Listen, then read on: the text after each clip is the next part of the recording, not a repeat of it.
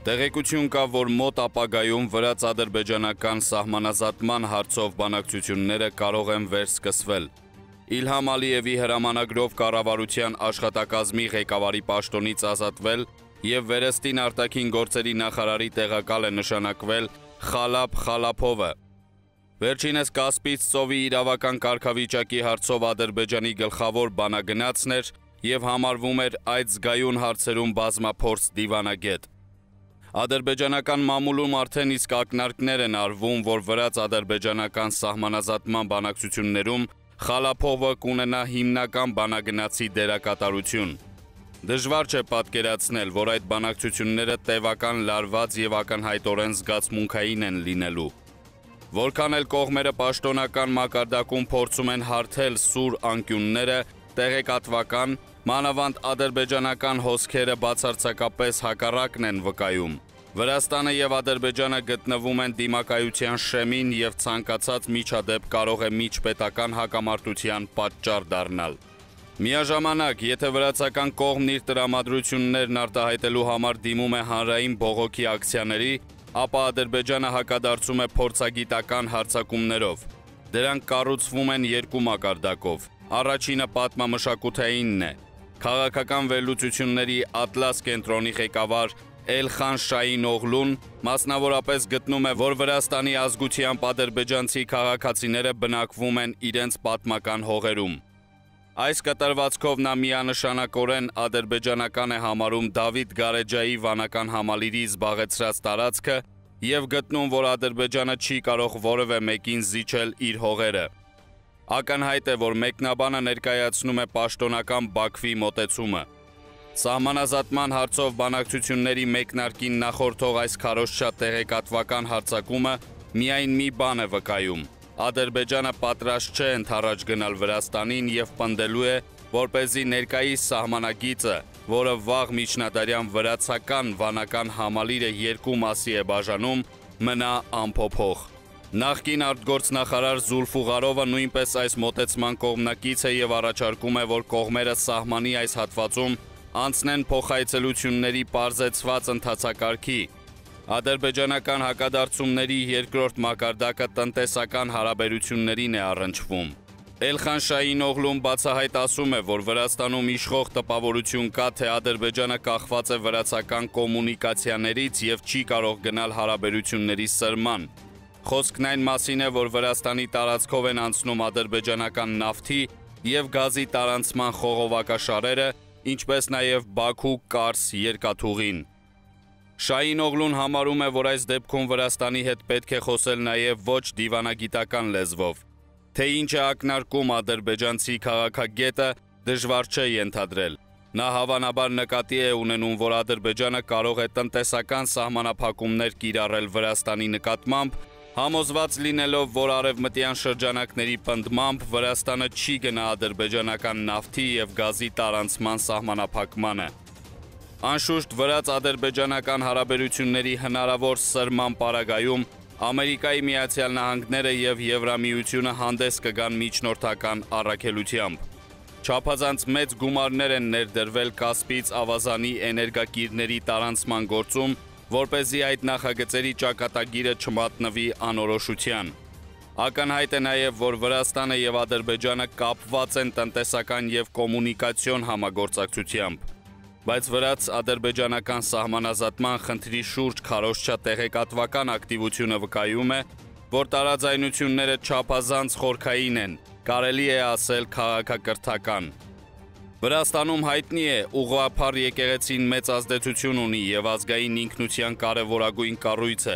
իսկ եկեղեցին միանշանակորեն դնում է Դավիթ Գարեջայի վանական համալիրի տարածքի նկատմամբ վրացական ինքնիշխանության անվերապահ հաստատում։ Նույնն է նաև հանրային պահանջը։ Այս իրավիճակում Ադրբեջանին ընդառաջ որևէ քայլ Վրաստանի գործող իշխանության համար կլինի չափազանց ռիսկային։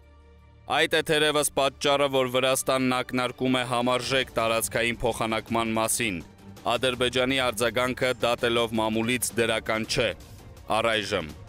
բանակցությունները կարող են բերել փոխզիջումային արդյունքի, եթե իհարկե ներկայիս լարվածությունը չծավալվի եւ չվերաճի բացահայտ դիմակայության։ Դա նույնպես հավանական սցենար է։ Նյութի աղբյուր, հայձայն.com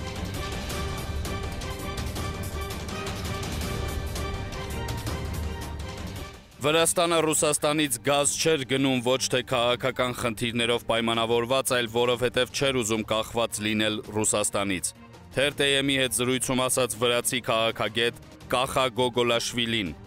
Ըստ նրա պաշտոնական Մոսկվան բազմաթիվ անգամներ գազն օգտագործել է որպես քաղաքական ճնշման լծակ, իսկ Վրաստանը չի ուզում կախված լինել դրանից։ Նա նշեց, որ վրացական մոտեցումը հետևյալն է՝ քաղաքականությունը տնտեսությունից տարանջատված է։ Հայտնի դարձավ, որ վերջին տարիների ընթացքում առաջին անգամ Վրաստանը Ռուսաստանից գազ է գնել։ Վրաստանի էկոնոմիկայի նախարարության հրապարակած տվյալներով գնումը կազմել է 6 միլիոն խորանարդ մետր գազ։ Սա ռուս-վրացական ընդհատված հարաբերությունները վերականգնելու փորձ է։ Ոչ, Վրաստանին գազի հիմնական մատակարարողը Ադրբեջանն է, որը գրեթե ամբողջությամբ փակում է Վրաստանի գազի պահանջարկը, բայց այս տարվա ապրիլին հավելյալ ծավալների գնման կարիք է եղել։ Հիշում եք, որ մինչև 2017 թվականը Վրաստանը ռուսական գազ էր ստանում Հայաստան առաքվող գազի ծավալների 10%-ի չափով։ Սա որպես տրանզիտի վարձավճար էր։ 2017 թվականին կիրառվեց խառը համակարգ, Վրաստանին հասանելիք վճարումների մի մասը կատարվեց գազով, մյուս մասը գումարով, իսկ 2018 թվականին միայն գումարային վճարումներով։ Կարծում եմ, որ պարզապես կյանքի է կոչվել այս պայմանավորվածությունը։ Վրաստանը չի պատրաստվում Ռուսաստանը դարձնել գազի գնման միակ աղբյուրը։ Ոչ, մենք ռուսական գազ կգնենք միայն այն ժամանակ, երբ ադրբեջանական գազը մեզ չբավարարի։ Փաստորեն ադրբեջանական գազն արդեն չի բավարարում։ Դե փաստորեն ծավալները չեն բավականացրել, որովհետև Ադրբեջանից ներկրվող գազը տրանզիտային է, այն Վրաստանով արտահանվում է Եվրոպա։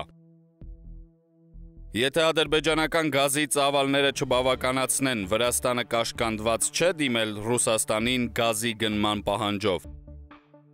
Վրաստանը Ռուսաստանից գազ չէր գնում ոչ թե քաղաքական խնդիրներով պայմանավորված, այլ որովհետև չէր ուզում կախված լինել Ռուսաստանից։ Պաշտոնական Մոսկվան բազմաթիվ անգամներ գազն օգտագործել է որպես քաղաքական ճնշման լծակ, իսկ Վրաստանը չի ուզում կախված լինել։ Պարզապես լինում են փուլեր, երբ անհրաժեշտություն կա հավելյալ ծավալների։ Վրաստանի և Ռուսաստանի միջև առևտրատնտեսական բավական մեծ ակտիվություն կա, մենք ներկրում և արտահանում ենք տարբեր ապրանքներ, այնպես որ խնդիրը քաղաքական չէ։ Վրացական մոտեցումը հետևյալն է՝ քաղաքականությունը տնտեսությունից տարանջատված է։ Գազի հարցում Վրաստանը չի ուզում կոնկրետ Ռուսաստանից կախում ունենալ։ Հիմա Թբիլիսին կախում ունի Ադրբեջանից։ Ձեզ համար տարբերություն կա, թե ումից լինել կախված։ Տարբերություն կա, որովհետև Ադրբեջանն էլ կախված է Վրաստանից։ Ռուսաստանը կարող է ցանկացած պահի կասեցնել մատակարարումը, փոխել պայմանները, որովհետև մեծ երկիր է։ Վրաստանը չունի որևէ երաշխիք, որ Մոսկվան չի օգտագործի գազը որպես քաղաքական ճնշման գործիք։ Իսկ Ադրբեջանը նման քայլի չի գնա, որովհետև ադրբեջանական գազն ու նավթը Եվրոպա են արտահանվում Վրաստանի տարածքով և մենք պատասխան կարող ենք տալ։ Կախված լինելը ադրբեջանական գազից այդքան ռիսկային չէ, որքան ռուսական գազից կախված լինելը։ Ռուսաստանի դեպքում կախվածությունը միակողմանի է, իսկ Ադրբեջանի դեպքում երկկողմանի է։ Նրանք էլ մեզնից են կախված, եթե ուզում են գազն արտահանել Եվրոպա։ Վրաստանը մտածում է դիվերսիֆիկացիայի մասին։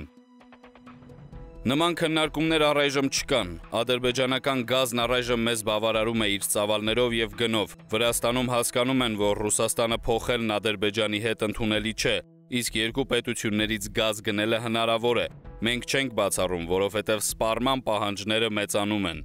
Հնարավոր է, որ պետք գա ռուսական գազի ավելի մեծ ծավալ, բայց հեռավոր ապագայում։ Նյութի աղբյուր, TRT AM